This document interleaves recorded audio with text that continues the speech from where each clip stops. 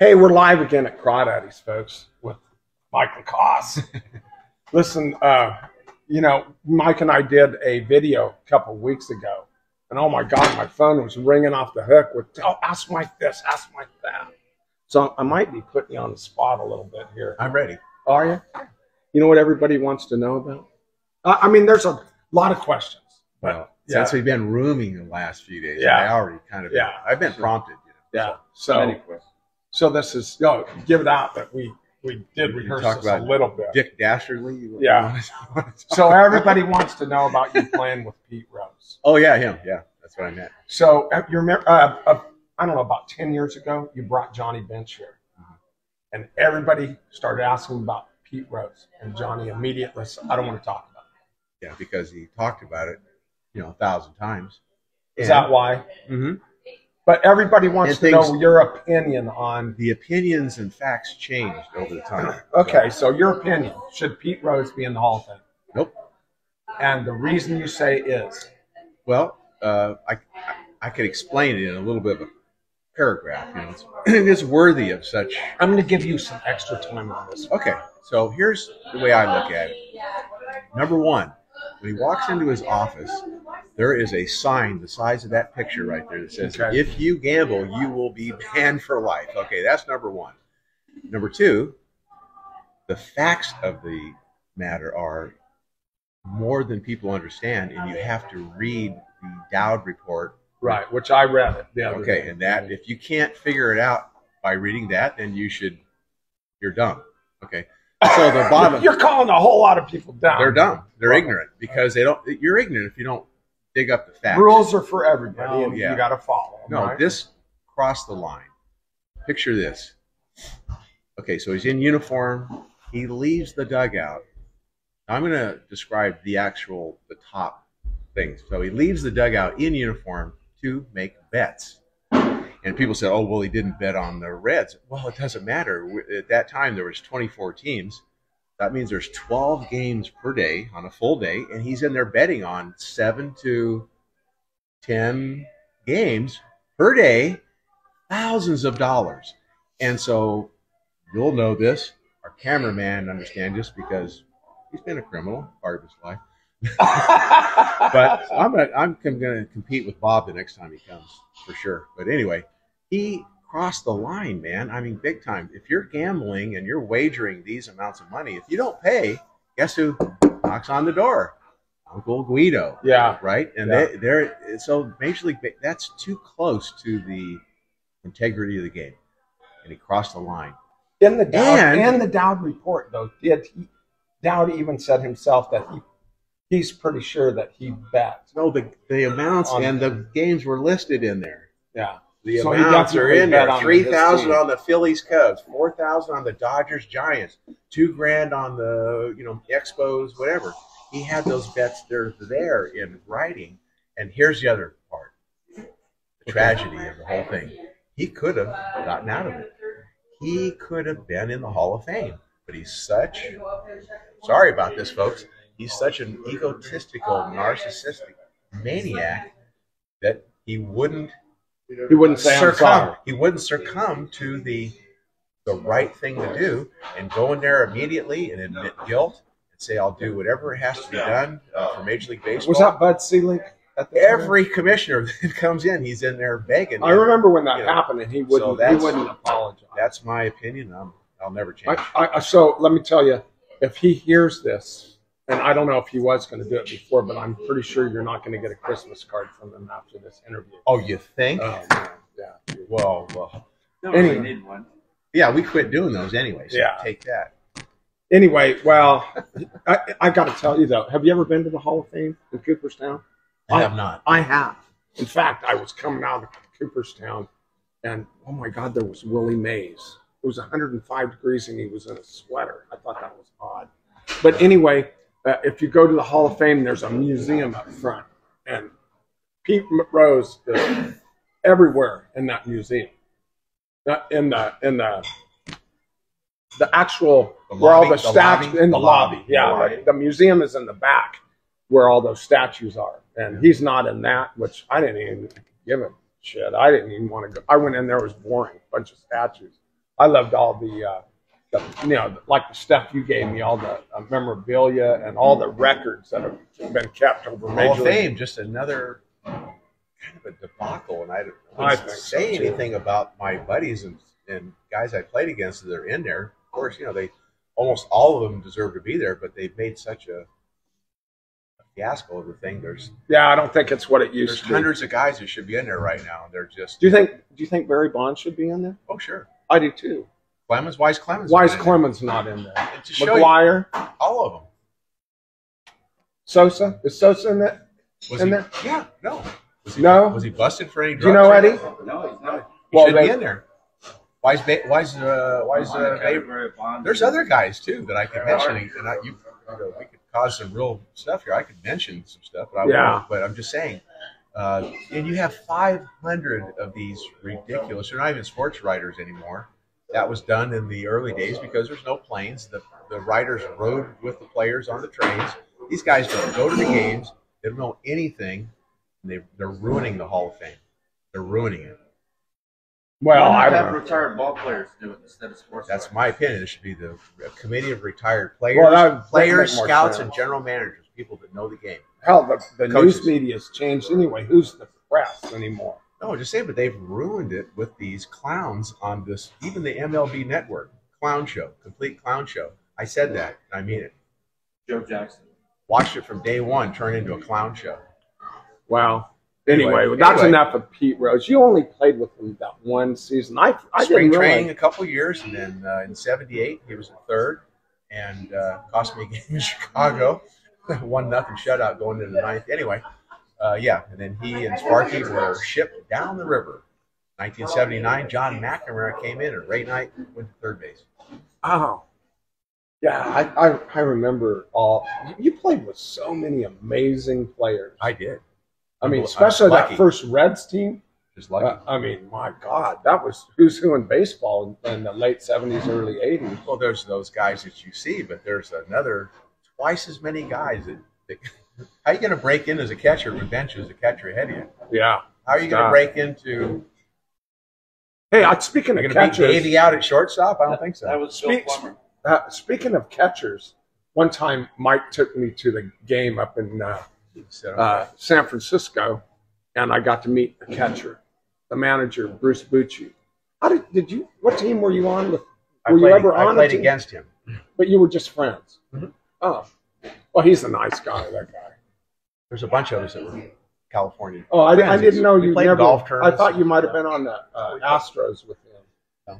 He was in the Astros organization, but I'm a couple years ahead of him. Oh, okay. Well, you told me another story the other day that I had to laugh. Man, this is funny. So you're bouncing around and you come to the Giants, which my favorite subject is Mike playing on the Giants. And that story you told me about spring training the other day when you're throwing batting practice. Oh, the Will Clark incident? Yeah, tell him the story. You didn't even know who Will Clark was at the time. I did not. So I had just talked to Al Rosen, got an invitation to spring training, and I have no clue who's on the team. I know Kruko and the older guys, Minton and some of Lasky, leftover guys. But basically, I just come roaring into spring training, and I'm trying to get a job. Yeah, and I'm close to mid-season form. So after a day or two, in batting practice, usually the veteran style of BP is you throw. Say they got 15 cuts, so you throw 5 or 6, 7 right down the middle if you can, just BP speed, and then you try to work a couple corners, and then after a week or two, here come the breaking balls and the stuff. Okay, right. Well, this is like the second or third time, and I'm going to try to. He took his normal swings. So here's Will Clark. He's taking BP off me. Well, you don't know who Will Clark is. No clue who he is. I don't know he's the number 1 pick and all this stuff. Well, a couple in here, and then one sails. And so he's got this closed stance, as you know, with his elbow here, and I hit him in the elbow. And you're still trying to make the team. Yeah. And then you just hit the potential franchise in the elbow. Yeah. Good job. So now, the entire emergency ward comes from the hospital. $10 million. Fire trucks show up. All the trainers are out there, and I'm done. I'm out in center field. And I'm going, holy shit, man! I said, so I go over by Kruk and Brennan, going, the hell's going on, man? Did the guy die or something? And I go, oh, no. And Crook's making fun of me now. He goes, you hit the #1 pick. You'll have it. And I'm like, oh, no. Yeah, good luck on that contract. So I stood back there behind the two of them, in case they were looking for me. I don't want to talk to anybody. So it went over good, But and he forgave me for it, too. You guys became pretty good friends because I met him with you. We still are. I could tell he liked you. He's horrible. Besides the compound having my carte blanche gold card get in free, I have one of those at his ranch. Oh, that's Double cool. Deuce Ranch in Stark. I won't say where it is. It's in Mississippi. Oh my God, he is from the hills of Mississippi. That guy. When I heard him talk, I couldn't believe it, man. He's a hillbilly. No, he's a swamp rat. Yeah, whatever. He's something else. He's quite a character. Anyway, obviously, most of you know Will Clark went on to be Mr. San Francisco Giant for quite a few years.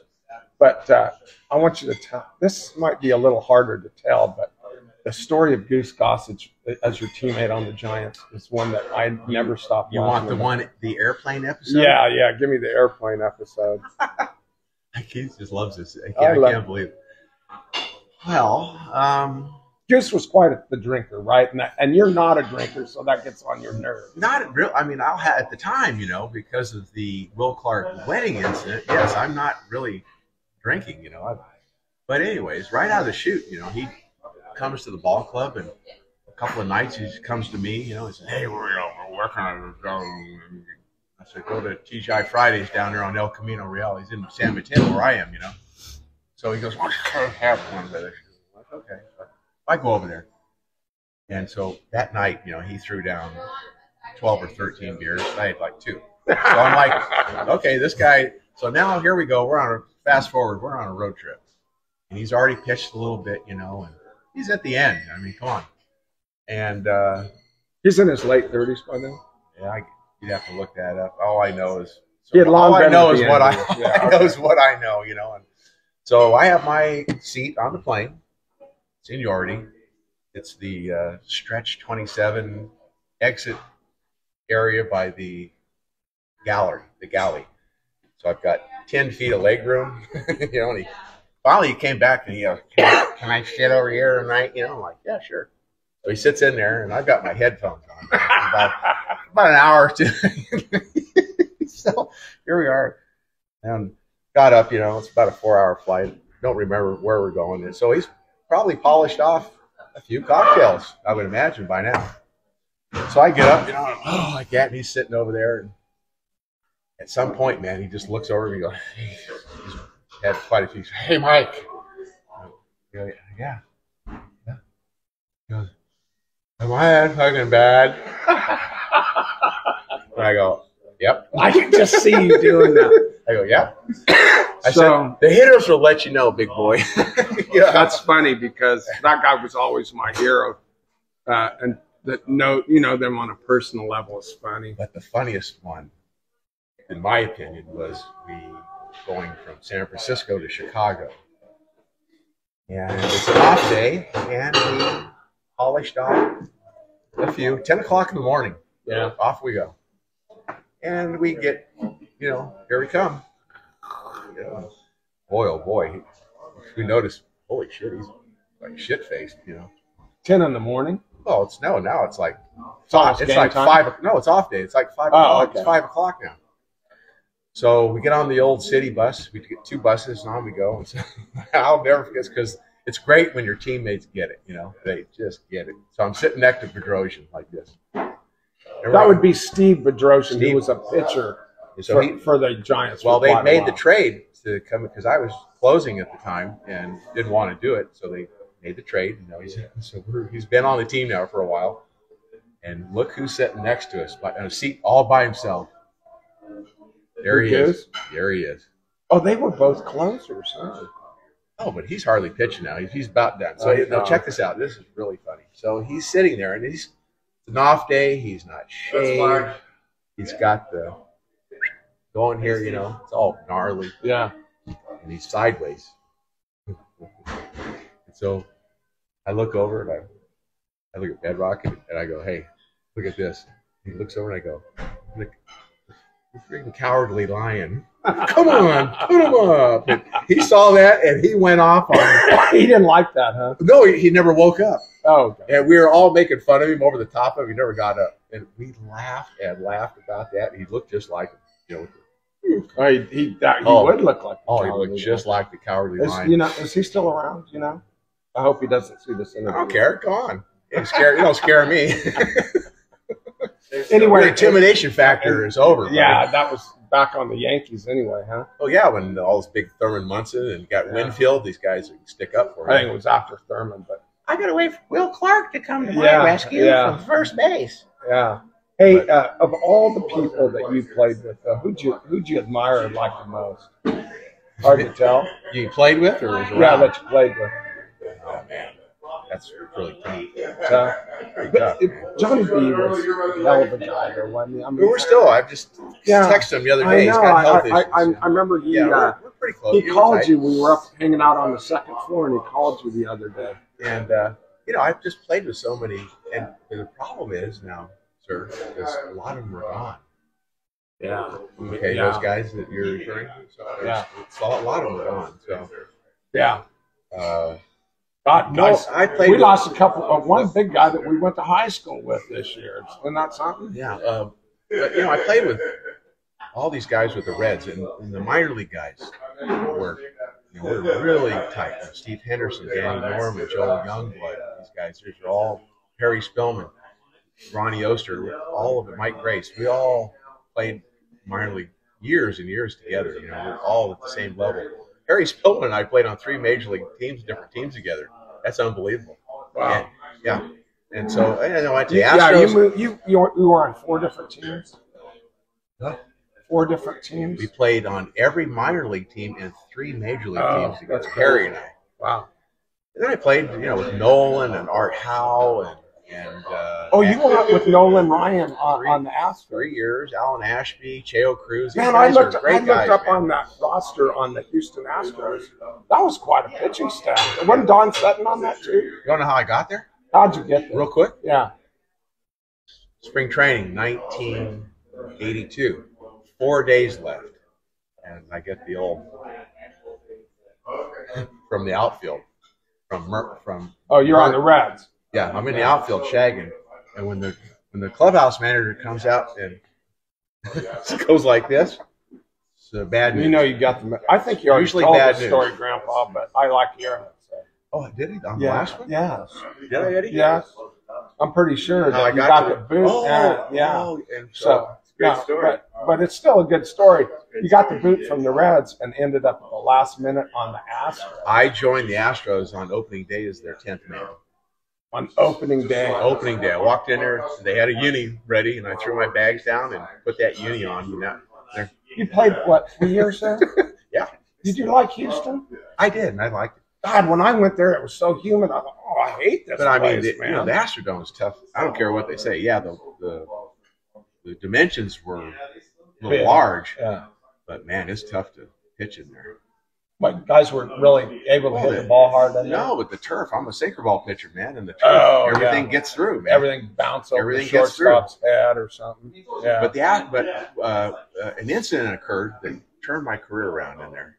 One day, remember the guns and the speeds becoming a factor. We got Dr. Gene Coleman behind the home plate, and just talking around the batting cage when he says, your slider is only about 3 miles an hour off your sinker. I said, really?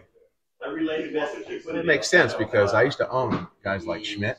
I owned him for 5 years. He's talking about Mike Schmidt, who hit over Hall 50. Hall of Fame, third He baseman. hit over 50 home runs, I think, more than once. So, Hall of Fame, quite a hitter, third base, yeah. Phillies. Okay.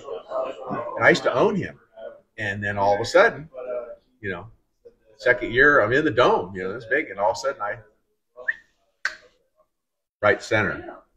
Next time up, center. He's hit 2 home runs off me in one game. I'm going, okay. I'm kind of stubborn like you, making changes. I'm not stubborn. So I gotta change my stuff seriously, and it got to me that day, and I thought, well, I better do something, and because big league hitters, I don't care how good it is. Yeah. Eventually, they're going to get hit. So that changed me. And then I'm out in the outfield with Don Sutton in Philadelphia. And I said, all right, because, he's got the finger up. You can see it. I watched him throw bullpens and stuff. But I wanted to know what was happening. Why is he doing this? And what it is it's a physical thing. If you turn your finger up, you actually can't throw the ball and get rid of it straight. It automatically turns your without turning up your elbow. Right? No, it just turns your wrist for you, and then you can push a little bit. That's why he had a great breaking ball. He showed it to me. I threw it like 3 or 4 times in the outfield, and I had it. Oh wow! So that year I started, and then the next year I started sitting around, separating my fingers, working on that. Pretty soon I was comfortable with it. That's what they call the split finger faster. Once I added those 2 pitches, I was a different When you pitcher. put that ball in there like that and you throw it, and I turned my did you finger still get down. the velocity? Oh no, it's like a changeup, isn't it? Change it. So But the harder is you a change. But the harder you throw it, the better it is. Because I mean, it's sailing. no, it sinks. Whatever, it's not going straight. Looks just like my sinker. Looks just like my sinker. Okay. But did you throw a number 2 straight curveball a lot? Yeah, this. That's my curveball. That was your curveball? Yes. So you didn't wrench your arm like the little kids in Little League do, huh? No, you wait till the last second. It's a fastball, and right out here, it automatically starts turning your wrist for you. All you do is you turn your wrist, the ball comes over the top, and you pull right down through it to get 12-6. So over year after Did year. you see that? Come flying out. Pick that up, Eddie. Thank you. So anyway, what the kids do, when I coach kids in Little League, I said, man, It's the same. quit throwing that curveball where they just do this. That's bad, man. That's not right. But His curveball was a waterfall. But even with the fingers together, you still have to do the same thing. And when you think about it, the last thing that the ball is touching is your middle finger. Your index finger is not really doing anything. Right. It kind of gets out of the way. The ball comes over the top of those. And then how about this is why your arm, you do this and then your arm pronates. And that's bad right there. Every pitch you throw, your arm pronates at some point. I like that word. I've never heard that word. I'm actually hanging out with a very educated man. I'm very versed in stuff. ACL tear, PCL tear, chip spurs. You got paid for those tears. Quit whining. I did something nobody's ever done. Pitched 7 years with a torn ACL. No one's ever done that.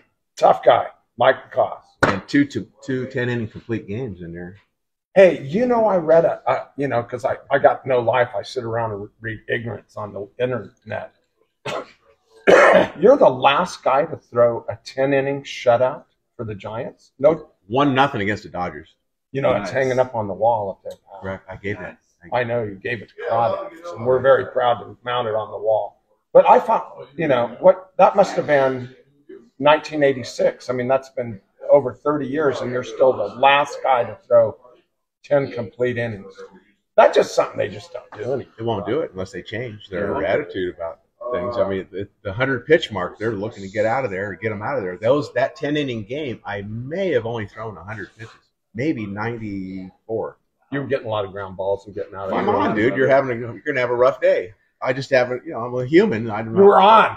Yeah. Nolan Ryan's just on more than I am. He's got a gift of this. Yeah, but Ryan Express threw a lot of pitches because he was striking so many people. Well, no, I'm just saying. I mean, whatever you got, if you're a big league pitcher, you should have days where you're on and you can go out and control the game. It's kind of like me it's on just my how guitar. many days can you do that? Yeah. You get an injury and then you get another thing, and now the battle's on. What's the closest to a no-hitter you ever think? I start a game in Candlestick. Eddie asked about how close he came to throwing a no-hitter. It's like 1-0 games are incredible. Yeah. So I start a game in Candlestick against the Expos, who are now the Nationals. First hitter out, second hitter out, next hitter, typical Lacoste first inning. 2 outs, walk the next hitter, a bloop, next hitter, Tim Wallach, a 3-run homer. That's how I opened the game. After that, I retired every hitter after the rest of the game. Oh, man. And Al Rosen came in, and I didn't even know I did it. And Al and Bob Lurie, Bob is a great guy. They came down into the clubhouse. I'm like, hey, man, that was unreal. I'm like, yeah, I beat him 4-3. Oh, wow. So I won the game 4-3, and I was happy about that because I was so pissed. I have these first inning blues occasionally, and man, it's in your dome, you know. And I'm like, yeah, I got 2 outs, and then I walk the next time. I'm like, isn't that horrible? Guy's really dealing, and he's just throwing a great game, going to throw a no-hitter, and he gives up some bullshit Texas leaguer. Or I led the league in bloop and broken bat hits for sure. I also led the league in double play balls. Well, gotta look it up. Really? Oh, we can find this out in the top tiers of both leagues. When I have my full years of leading in double play balls. That's a testament to your sinker ball, right? Right. I know all this baseball language. Got me to the big leagues because I didn't throw 95 or 96 miles an hour, so it got me there, and it kept me there for a long time. You didn't? What did you throw in 90? 90? Really? I could hump up to 94, but you can't pitch at 94. You can't just stay there. I got to throw one at 92, show it to them, come back to 90, maybe take a little off, 87, 86. Isn't it amazing? For all those years, the Ryan Express was dealing in the high 90s. Oh, he's unbelievable. He's by far. No arm ever existed like that. Nobody is ever going to do anything like that.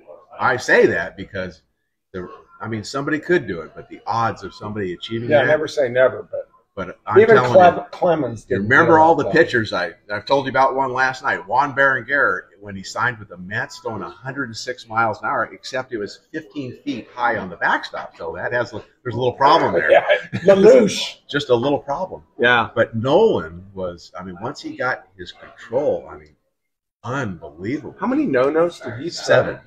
7 Nobody's no-hitters. Gonna do that. 7 no-hitters. That's just unbelievable. I watched him do and stuff. He threw a no-no at 40, right? I saw J.R. Richards, Seaver, Steve Carlton was unbelievable, but not as good as Nolan.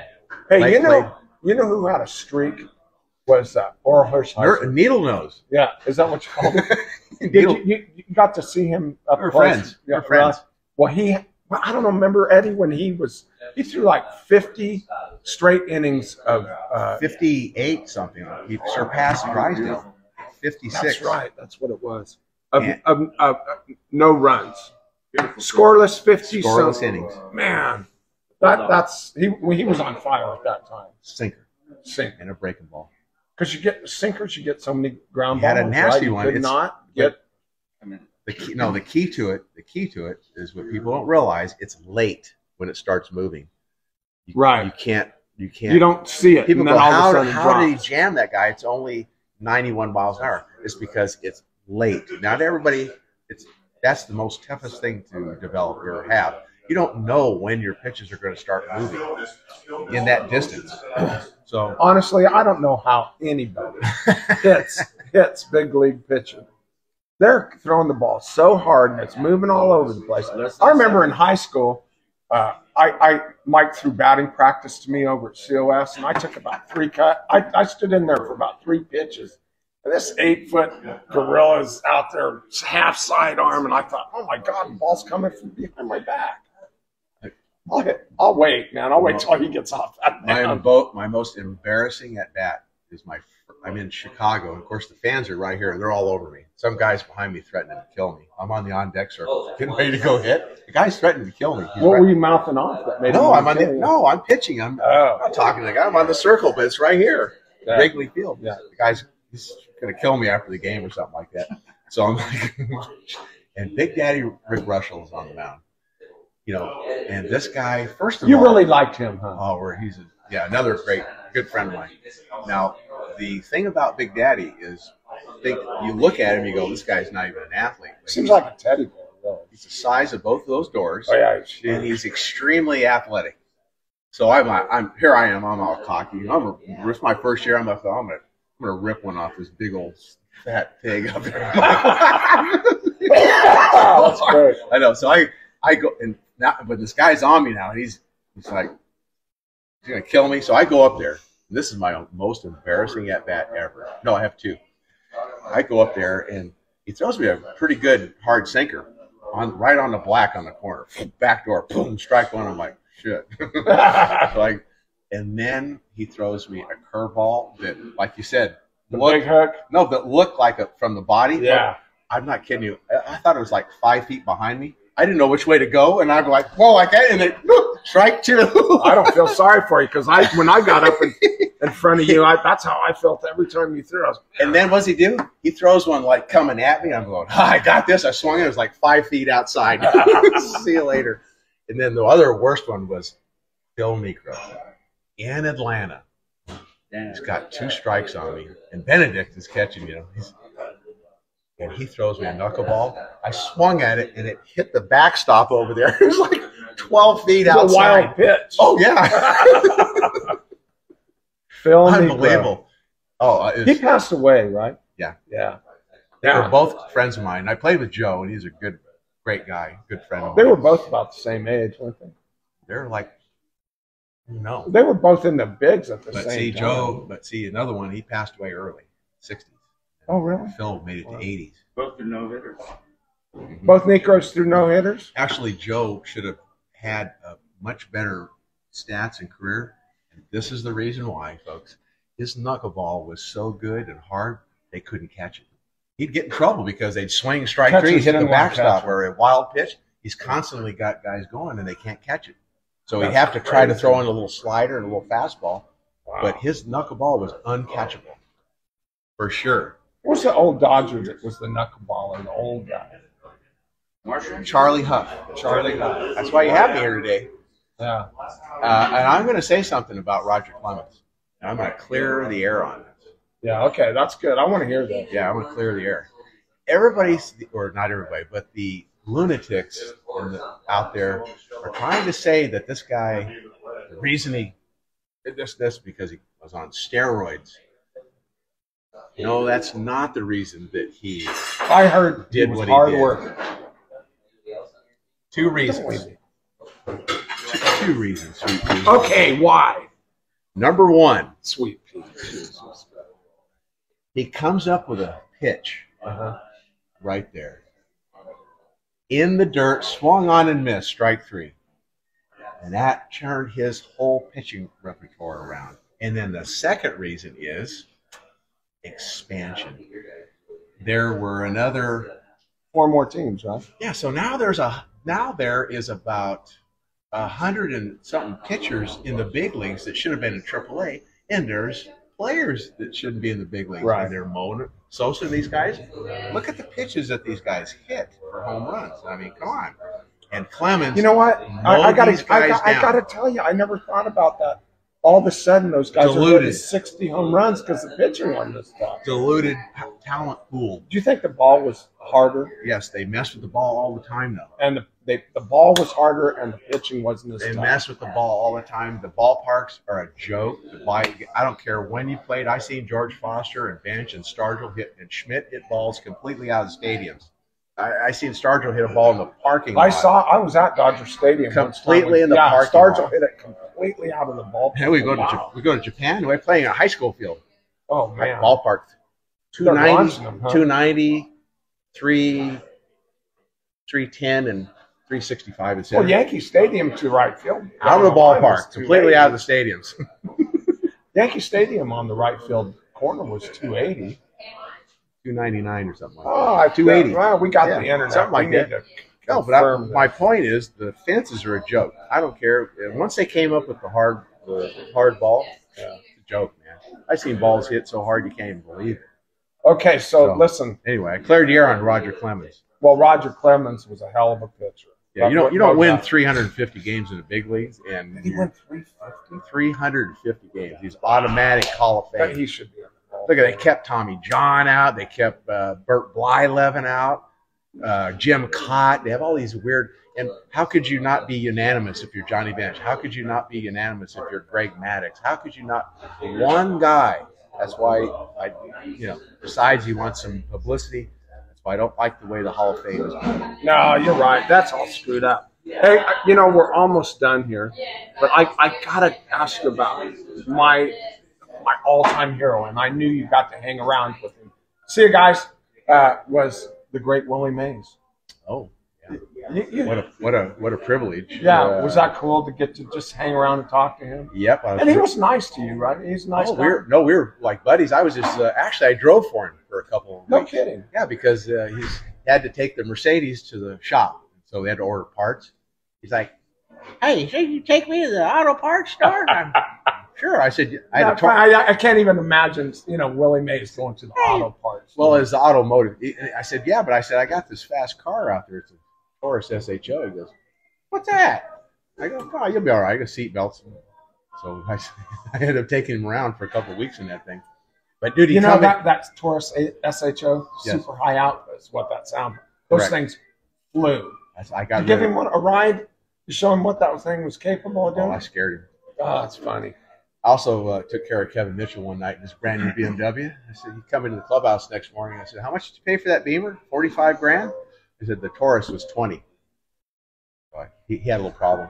Anyway. So you guys, like idiots, went out and raced or something? Right down Scottsdale Boulevard. Yeah. Good job. That was brilliant. I'm glad you didn't get hurt and ruin your It was only a couple hundred. But Mays was great, huh? And I got to know him real well. And he of course, he came in the clubhouse during the season. He hung out in spring training. Did he live in the Bay Area? Yeah, he lives in. Where's he live now? I mean, he's got to be on his. He lives Atherton. Atherton. Where's that? I don't know where that. Where's Atherton? South Bay. Oh, South Bay. so does he ever come to the games anymore? Can't now. He's in. He's really old. I think he's bedridden. He's blind, and he's got some health. He's not doing well. So those old Giants are gone, man. McCovey passed away, 2 years ago? Yeah. Cepeda's still alive, though. Yeah, I talked to him. Yeah, I talked to him. You were talking about getting Orlando Cepeda to come hang out with us here at Crawdaddys. That'd be cool, huh, Eddie? Hello. He goes, hello. I go, Orlando. Who is this? That's Mike. Mike. You mean he's still got a heavy accent? Yeah, Mike Lacoss. Hey, Mike Lacoss. How you doing, man? Hey, how you doing? Good, Orlando. How you doing, buddy? Oh, you doing good, man. I got a home here. They take care of good. Well, tell him to come to Crawdaddys. We'll take good care of him. So, what do you want, Eddie? Willie Mays said that if steroids cause you to hit home runs, then all of you will be playing. Exactly. It's a level playing field. Those guys go out there and play drunk, I don't know if you heard what Eddie just said, but it's very true. You can go. That Mays said if steroids cause you to hit home runs, everybody'd be playing. Exactly. I don't think Bonds might have hit it a few more feet with the strength and everything, but he could hit way back. Well, let me tell you something. I played golf with him one day.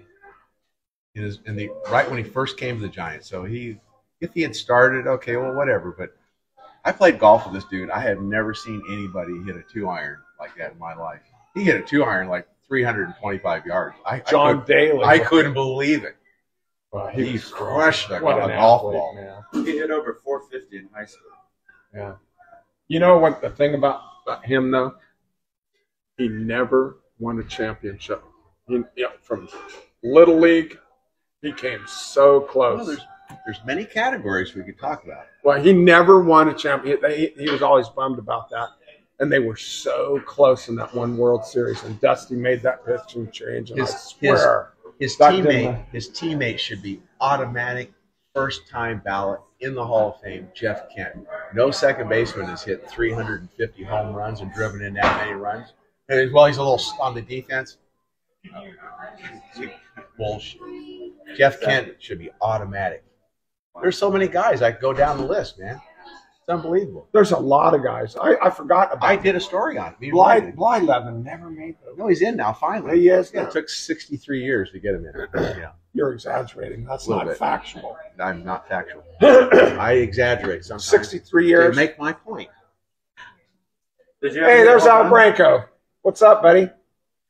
Coach Branco's here. He called first technical foul on me in my entire basketball career because I asked him why. No, he was just kidding. He's my old buddy. Coach Branco. The great COS coach. All right, we're going to cut this short, but I got to get Branco on to somebody talk important. Somebody important. Yeah, somebody important here. Cut it out. Thanks, Mike Lacoss. Thanks. That was a lot of fun. No, all right. We're not that way, really. Michael, how are you? Good to see you, man. Thanks for listening. Let's see you at Crawdaddys. Okay. What are you doing?